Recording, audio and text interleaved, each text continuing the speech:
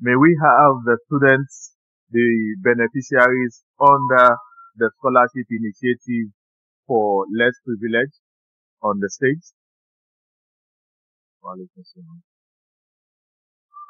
This initiative was an initiative one woman started about half a decade ago. And alhamdulillah, some of the alumnus, some of the students who have graduated from primary and secondary school under their tuition being paid by one ummah are here. And some of the students also benefiting from this initiative are also here to pour their hearts to us about their experiences and how the little, the huge, all of us here and those that are not here have contributed as helps to change their lives. We are going to be starting, inshallah, with a presentation with a poem that will be rendered by Awa. Awa is one of the beneficiaries of SILP, and Awa is currently in one of the schools we have our students, which is Gifted Scholars Academy in Jukwe. So Awa will come out and speak to us, and we also have other presentations. May I invite to the microphone one of our students to render the poem in Arabic. His name is Zakaria, and he's one of the beneficiaries of the scholarship initiative for the less privileged. Malam Zakaria, come to the microphone.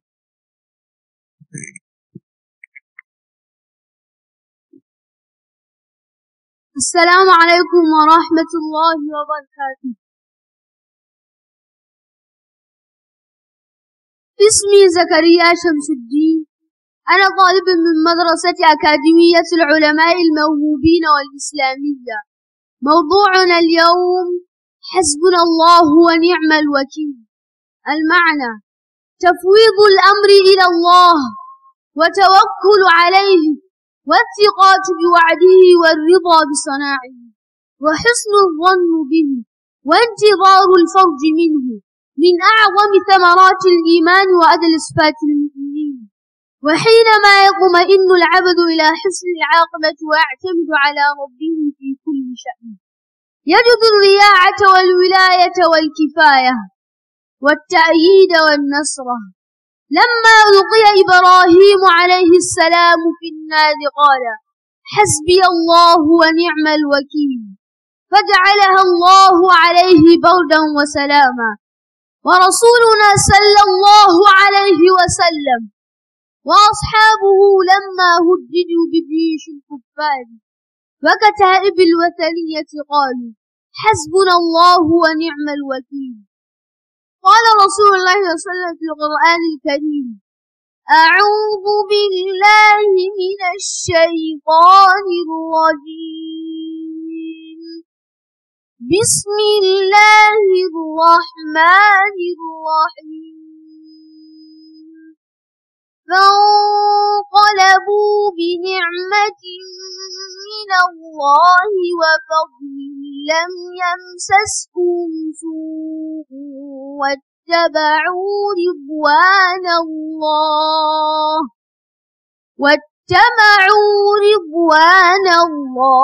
والله ذو الفضل العظيم. إن الإنسان وحده لا يستطيع أن يطالع الأحاديث ولا يقاوم الملمات ولا ينازل الخطوب لأنه خلق ضعيفا عاجزا، إلا حينما يتوكل على ربه ويثق بمولاه ويفوض الأمر إليه. وإلا فما حيلة هذه العبد الحقير الفقير إذا احتوجت المصائب وأطارت به النكبات. وعلى الله فليتوكلوا إن كنتم مؤمنين. فيا من أراد أن يصلح نفسه توكل على القوي ذي القوة المتين لينقذك من الولايات ويخرجك من الكربات. واجعل شعرك ودثارك حسبنا الله ونعم الوكيل. فإن قل مالك وكثر دينك وجفت مصادرك وشقت مصادرك حسبنا الله ونعم الوكيل. وإذا خفت من عدو أو رعبت من خط فهاتف حسبنا الله ونعم الوكيل. وكفى بربك هاديا ونصيرا. والسلام عليكم ورحمة الله وبركاته.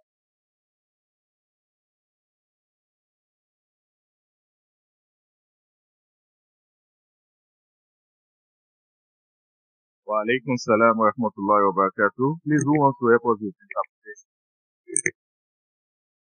Sisters know everything, so our sisters, Alhamdulillah. We have another student of ours here that will be helping us with the interpretation, and her name is Khadija. She will speak to us in English language, interpreting what he has just rendered in Arabic language. Ajia Khadija, please come to the microphone.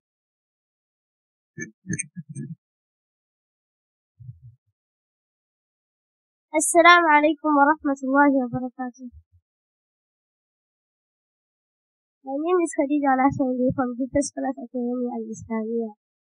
Allah alone is sufficient for us, and He is the best disposer of our affairs.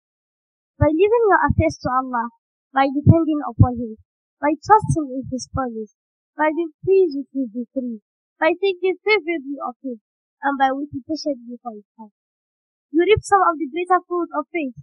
Display the more prominent characteristics of the believer. When you incorporate these qualities into your character, you'll be at peace concerning the future because you will depend on your Lord for everything. As a result, you will find care, help, protection, and victory. When Prophet Ibrahim والسلام, was thrown into the fire, he said, Allah alone is sufficient for us, and He is the best disposer of our affairs. Thereupon, Allah made the fire to be cool, safe, and peaceful for Ibrahim. When Prophet Muhammad sallallahu alaihi wasallam and his companions were threatened by the impending attack of the enemy, they said, Allah alone is sufficient for us, and He is the best disposer of our affairs. Quran 3 verse 164. They returned with grace and bounty from Allah. No harm touched them, and they followed the good pleasure of Allah, and Allah is the owner of the all bounty. No person by himself is capable of fighting against the currents of misfortune, nor can he fend off the blows of disaster when they strike. This is because man was created weak and fragile. However, when in times of difficulty, the believer places his tendency and trust in his Lord. He knows that every difficulty can be overcome. O you who wish to be sincere to yourselves, depend upon your Lord, the Almighty, the All-Rich, to save you from calamity and disaster. Live your lives according to this passage. Allah alone is sufficient for us, and He is the best disposer of our affairs. If you have legal means, or if you are deep in debt, or if you are in any kind of worldly difficulty, call out, Allah alone is sufficient for us, and He is the best disposer of our affairs. If you face your enemy and are alarmed, or if you fear the misdeeds of the oppressor, say aloud, Allah alone is sufficient for us, and He is the best disposer of our affairs. Quran 25 verse 31 said, but sufficient is your Lord as a guide and helper. Thank you.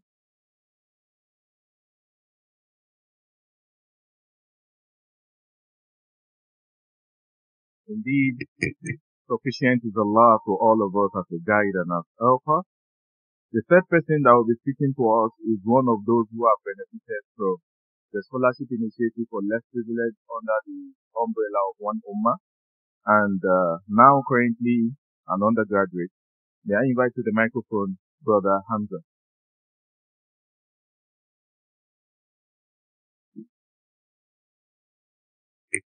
Indeed, hope is nothing without a complete trust in Allah.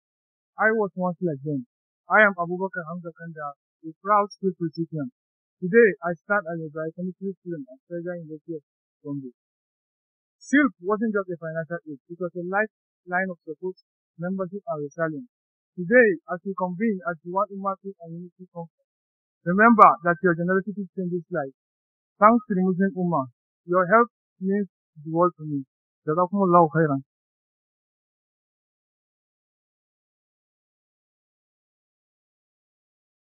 We did not say Amin to his prayer. Another beneficiary also of the SILP initiative is our brother Tijani. Brother Tijani, you are invited on the microphone.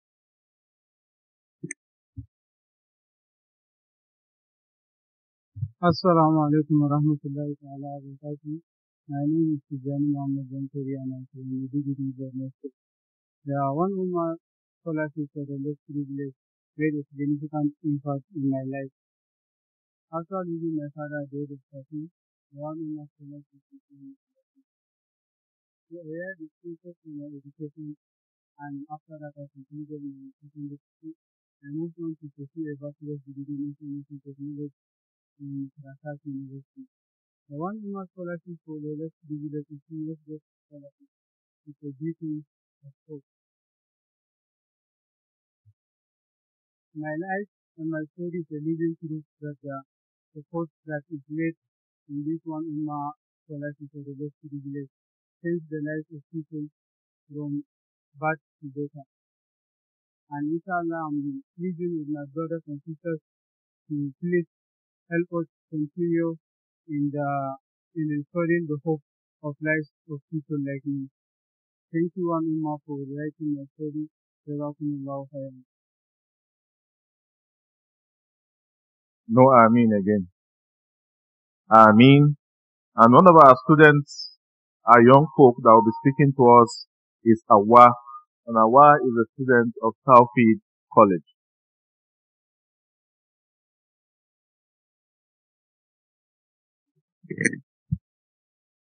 Bismillahirrahmanirrahim. I stand before you with the message, Iqra, read. Read in the name of the Lord of the world, read.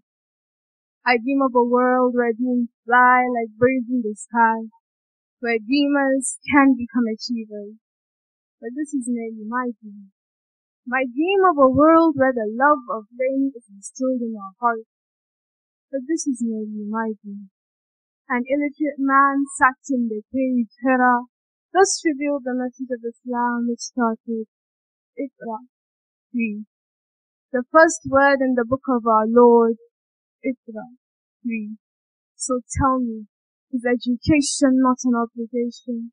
Your erudition should be in line with your religion. There cannot be any contradiction. The emphasis put on knowledge in Islam is to the point the Prophet said, the ink of a scholar is holier than the blood of a martyr. A martyr, the people who die for Islam, if the ink in my book is holier than their blood, who am I to use education as an obligation?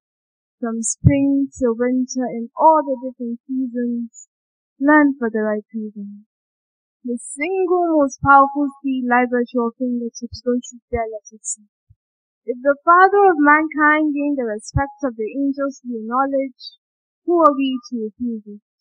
Knowledge is power, the key to doors in both worlds. The education you seek is not just what is in here, it is not what you hear, but should lie in here. Because knowledge is from heart to heart. Just know this, we all can rise through knowledge. Assalamu alaikum wa rahmatullah.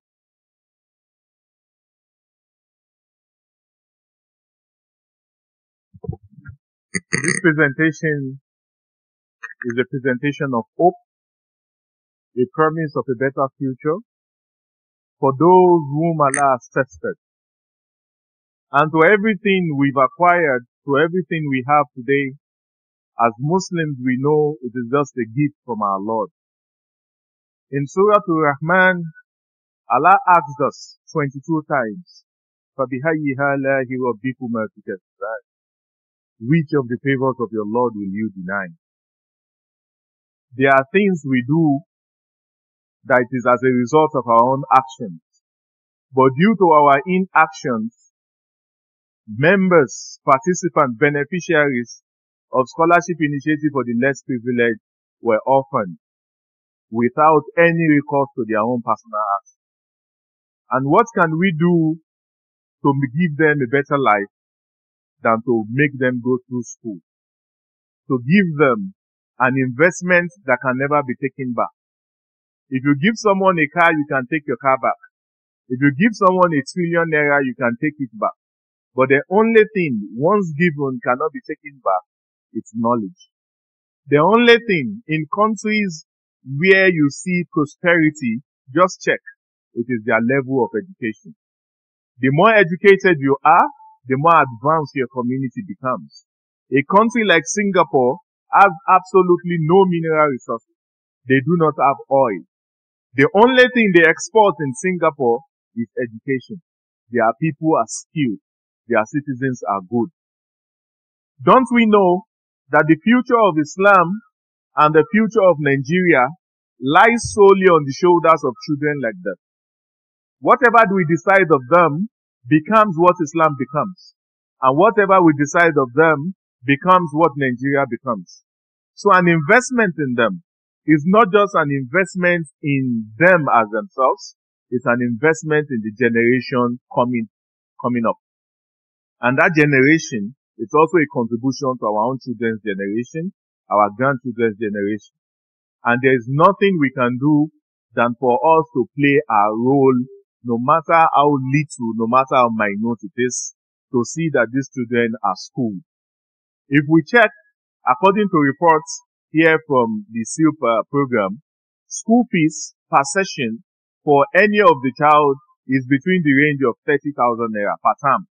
So that means in a year, they only need 90,000 naira for us to enroll them in school.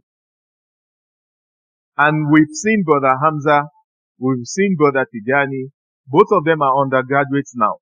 There was a time they had absolutely no hope. But Alhamdulillah, through contributions from people like you during the Peace and Unity Convention, outside of the Peace and Unity Convention, they are currently undergraduates. Imagine if we are able to move from the current number we are now by 500. If we are able to move from the current number we are now to 1,000, the more life we touch, the more lives we touch now, the better Islam becomes, and also the better our country, our continent, and even the entire planet also becomes. It is on this note that the major anchors of the scholarship initiative for the less privileged came up with the SILP alumni network. It's a network of all the beneficiaries from this particular scholarship initiative to continue to bond even after they finish school. They bond together, they work together, and they see how to improve themselves together, because most of them have been challenged in a way we can't even imagine. Some of them, parents killed right in their presence. Some of them went out before they came back. There was nothing they could call a family again. And this was the test from Allah subhanahu wa ta'ala. Because of time, we would move forward, but the account details here, any money slotted here, goes to nowhere except for the SILP program, Scholarship Initiative for the Less Privileged. It does not go to the Peace and Unity Convention and other initiatives under one Ummah. It goes straight to sponsoring a child in a school. That's why we have the account details on our screen here. And what a better investment. A lot of times we hear that the companions, the Prophet said the companions are people we cannot meet. No matter how hard we try, we can't get close to them. Why? The day I pondered on this particular fact, because it sounded a bit, why can't we get close to them? They are our teachers. Whatever we learn about the religion, they taught us. So how can you match up with people that have trained more than 14 generations, more than 20 generations? They keep on passing the knowledge from one generation to another generation. And for school owners that are here, you can help us also give scholarship to some of these students. We have some schools that are already doing that. Schools like Gleason Academy, schools like Subhanallah, it's my school. Schools like Great Heights Academy, and some other schools like that, that if you are a school owner, you can also join this course for the betterment of our country and also for the betterment of our religion. One of the reasons why we can never meet up with these companions is because they transmitted knowledge to us. Let us also invest in a child, and that child gives birth to children. Those children give birth to children, and would have changed the course of an entire generation that keeps on going down, down, and down. May Almighty Allah aid all of us financially. The fifth session for today will be on the topic, Early Muslims' Personalities and their Inspiration to the Ummah with their roles in changing global narratives, putting into cognizance technology, finance, leadership, gender, economy, etc. Jazakallah khairan, Said. It's been very, very interesting experience, alhamdulillah. Well, I'm saying, you talked about the SILP, right? And as a journalist, I was watching from my end there. Please, can you help me get Bra Abubakar? I think that's his name. One of the SILP recipients. Bra Abubakar, I think you should be at the backstage. Amza, mashallah. Amza, mashallah. You know, while those brothers were talking, I was looking at them and I had good people all over me. And why? The first question that came to my mind is, Allah Akbar. This is our donation in action. Subhanallah. I'm sorry I'm putting you on the spot. Ramza, right? Barakallah, nice meeting you. Hold this mic, inshallah. Ramza, I would like to ask you, when did you become a beneficiary? What year precisely? Early 15, 15, 16, how old are you now? So it's about 6 years ago. Now, let me ask you, 6 years ago and now, if you didn't get this scholarship, where do you think you would be? What do you think you'd be doing right now? I don't know where I was doing right now. Because I lost my father at a young age, leaving me and my family in difficult financial situation. So thanks to the one Umar. Don't take one Umar yet. What do you think you'll be doing? Probably riding cafe.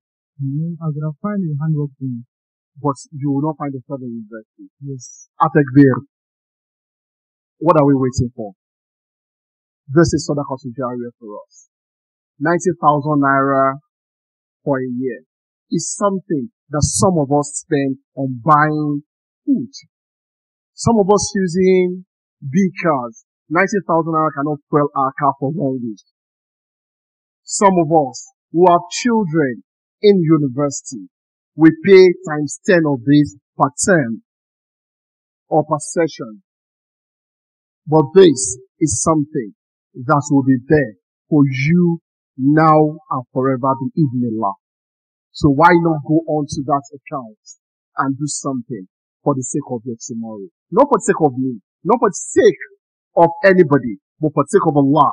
Because there is an hadith of Prophet that says, sallallahu alaihi wasallam, he says that on the day of Qiyamah, some people will come to Allah and Allah will ask them, while I was in need on earth, I came to you, you did not respond. And they'll be like, Allah, we never saw you. And Allah said, you saw my slave. You saw the orphans. They were hungry. They needed help to go to school. You never did anything. My brother, barakallahu fi. And I hope by the time I leave here, inshallah, you will have done a lot for your sake. Don't see yourself as knowing or being part of it, but just do this for the sake of Allah and you will see your investment just like this. Wallahi, I feel so good and I thank Allah that I'm part of this process. I have done my own this year, I've done last year, and I'll continue to do inshallah. So you can also do the same thing. May Allah reward you abundantly as we invest in this project. Allahumma ameen. Alright, inshallah, because Allah is still the Peace and Unity Convention holding at ICC Center in Abuja, the 10th year anniversary and the 8th of its kind, inshallah. Alhamdulillah, let's do Mentimeter while we wait for our Sheikh, inshallah. Are we ready? Let's bring out our phones. Okay, you are still sending money to the account. MashaAllah, barakallahu fi. Why is it I'm seeing more of sisters working on their phone than brothers? Is it our brothers we don't want to go to Jannah or we have done it already? Okay, mashallah. Barakallahu fi. Alright, that is the QR code on the screen. What's happening now? Why are you changing it? So you can scan the code, inshallah. And if you want to use it, just go to www.menti.com and have 5387680, inshallah. Okay, please put an hold to that for listening to welcome